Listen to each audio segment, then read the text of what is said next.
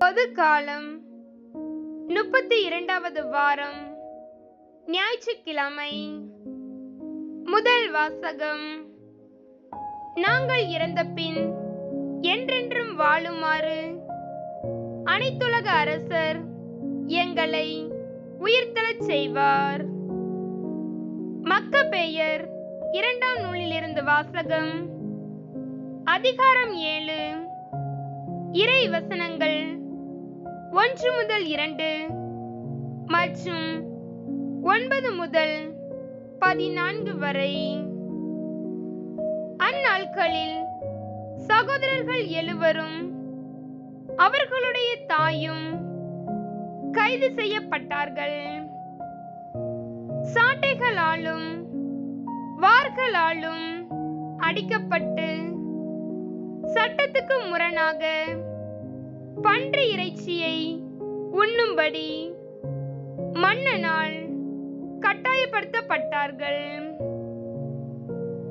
அவர்களுள் ஒருவர் மற்றவர்களின் சார்பில், நீ எங்களிடமிருந்து கேட்டறிய விரும்புவது என்ன? எங்கள் மூதாதையருக்கு கொடுக்கப்பட்ட சட்டங்களை மீறுவதை விட நாங்கள் இறக்க துணிந்திருக்கிறோம் என்றார். தாம் இறுதி மூச்சு விடும் வேளையில், நீ ஒரு பேயன், நீ எங்களை இம்மை வாழ்வினின்று அகற்றி விடுகிறாய். ஆனால் நாங்கள் இறந்த பின் என்றென்றும் வாழுமாறு அனைத்துலக அரசர் எங்களை உயிர்த்தெழச் செய்வார்.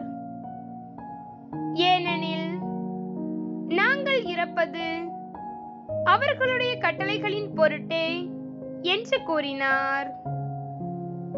அவருக்கு பிறகு 3ஆம் அவரை அவர்கள் கொடுமைப்படுத்தினார்கள்.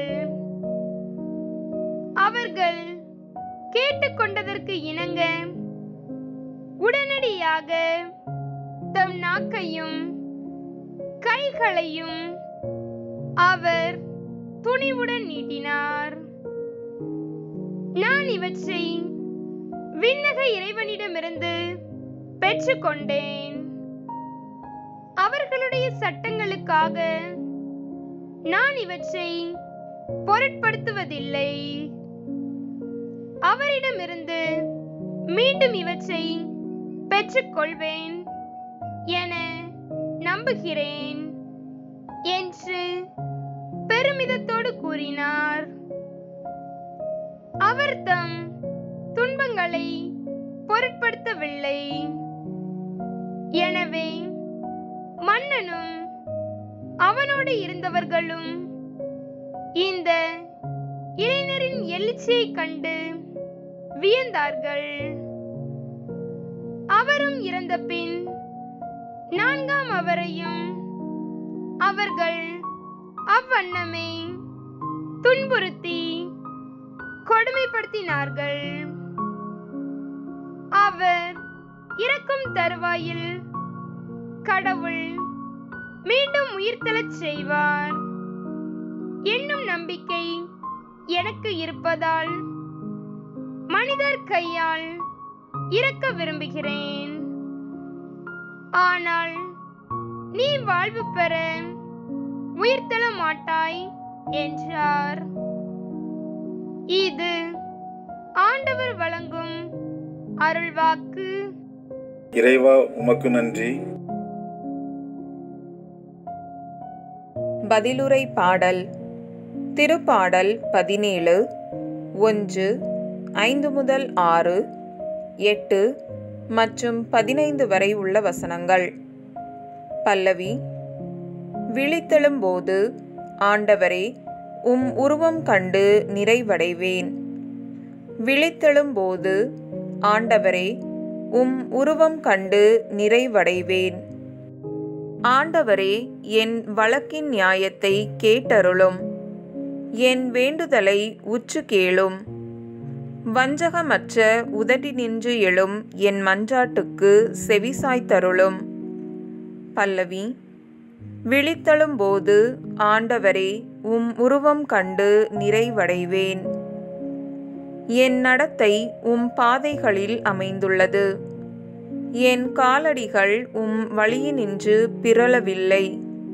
இறைவா, நான் உம்மை நோக்கி கூப்பிடுகின்றேன். ஏனெனில் நீர் எனக்கு பதிலளிப்பீர். என் பக்கம் உம் செவியை திருப்பியருளும். என் விண்ணப்பத்திற்கு செவிசாய்த்தருளும். பல்லவி. விழித்தெழும்போது ஆண்டவரே உம் உருவம் கண்டு நிறைவடைவேன். உமது கண்ணின் மணியென என்னை காத்தருளும். உம்முடைய சிறகுகளின் நிழலில் என்னை மூடிக்கொள்ளும். நானோ நேர்மையில் நிலைத்திருந்து உமது முகம் காண்பேன். விழித்தெழும்போது உமது உருவம் கண்டு நிறைவு பெறுவேன். பல்லவி. விழித்தெழும்போது ஆண்டவரே உம் உருவம் கண்டு நிறைவடைவேன். விழித்தெழும்போது ஆண்டவரே உம் உருவம் கண்டு நிறைவடைவேன். இரண்டாம் வாசகம். நல்லதையே சொல்லவும் செய்யவும் உங்களை ஆண்டவர் உறுதிப்படுத்துவாராக. திருத்தூதர் பவுல் தெசலோனிக்கருக்கு எழுதிய இரண்டாம் திருமுகத்திலிருந்து வாசகம். அதிகாரம் 2, இறை வசனங்கள் 16 முதல் 3ஆம் அதிகாரத்தில் 5வது வசனம் வரை. சகோதரர் சகோதரிகளே, நம் ஆண்டவராம் இயேசு கிறிஸ்துவும் நம்மீது அன்பு கூர்ந்து தம் அருளால் நிலையான ஆறுதலையும் எதிர்நோக்கையும் அளித்த நம் தந்தையாம் கடவுளும் உங்கள் உள்ளங்களுக்கு ஊக்கமளித்து நல்லதையே சொல்லவும் செய்யவும் உங்களை உறுதிப்படுத்துவார்களாக. சகோதரர் சகோதரிகளே, இறுதியாக எங்களுக்காக இறைவனிடம் வேண்டுங்கள். ஆண்டவருடைய வார்த்தை உங்களிடையே விரைந்து பரவி புகழ் பெற்றது. அதுபோல அது எங்கும் பரவி புகழ் பெறவும் தீயோர் பொல்லாதவர் கையினின்று நாங்கள் விடுவிக்கப்படவும் வேண்டுங்கள். ஏனெனில் நம்பிக்கை எல்லாரிடமும் இல்லை. ஆனால் ஆண்டவர் நம்பிக்கைக்குரியவர். அவர் உங்களை உறுதிப்படுத்தி தீயோனிடமிருந்து காத்தருள்வார். நாங்கள் உங்களுக்கு கட்டளையிட்டதை நீங்கள் செய்கிறீர்கள், இனியும் செய்வீர்கள் என்னும் உறுதியான நம்பிக்கையை ஆண்டவர் எங்களுக்கு தருகிறார். கடவுளின் அன்பையும் கிறிஸ்துவின் மன உறுதியையும் அடைய ஆண்டவர் உங்கள் உள்ளங்களை தூண்டுவாராக. இது ஆண்டவர் வழங்கும் அருள்வாக்கு. இறைவா, உமக்கு நன்றி. நற்செய்தி வாசகம். அல்லேலூயா, அல்லேலூயா. கிறிஸ்துவே இறந்தோருள் முதலில் உயிர் பெற்று எழுந்தவர். இவருக்கே மாட்சியும் ஆற்றலும் என்றென்றும் உரியன. அல்லேலூயா. புனித லூக்கா எழுதிய நற்செய்தியிலிருந்து வாசகம். அதிகாரம் 20, இறை வசனங்கள் 27 முதல் 38 வரை.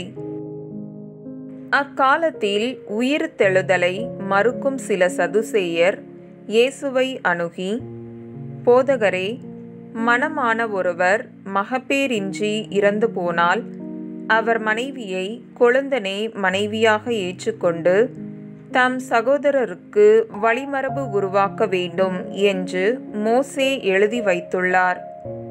இங்கு சகோதரர் 7 இருந்தனர்.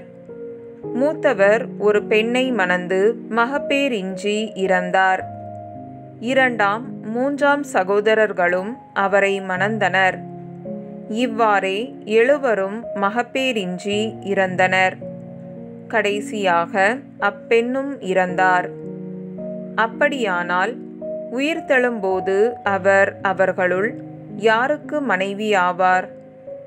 ஏனெனில் 7 அவரை மனைவியாக கொண்டிருந்தனரே என்று கேட்டனர்.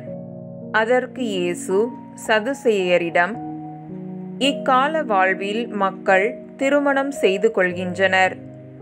ஆனால் வருங்கால வாழ்வை பெற தகுதி பெற்ற யாரும் இறந்து உயிர்த்தெழும்போது திருமணம் செய்து கொள்வதில்லை. இனி அவர்கள் சாக முடியாது. அவர்கள் வானதூதரைப் போல் இருப்பார்கள். உயிர்த்தெழுந்த மக்களாய் இருப்பதால் அவர்கள் கடவுளின் மக்களே. இறந்தோர் உயிருடன் எழுப்பப்படுவதை பற்றி மோசே முட்புதர் பற்றிய பகுதியில் எடுத்து கூறியிருக்கிறாரே. அங்கு அவர் ஆண்டவரை ஆபிரகாமின் கடவுள், ஈசாக்கின் கடவுள், யாக்கோபின் கடவுள் என்று கூறியிருக்கிறார். அவர் இறந்தோரின் கடவுள் அல்ல, மாறாக வாழ்வோரின் கடவுள். ஏனெனில் அவரை பொறுத்தமட்டில் அனைவரும் உயிர் உள்ளவர்களே என்றார். இது கிறிஸ்து வழங்கும் நற்செய்தி. கிறிஸ்துவே உமக்கு புகழ்.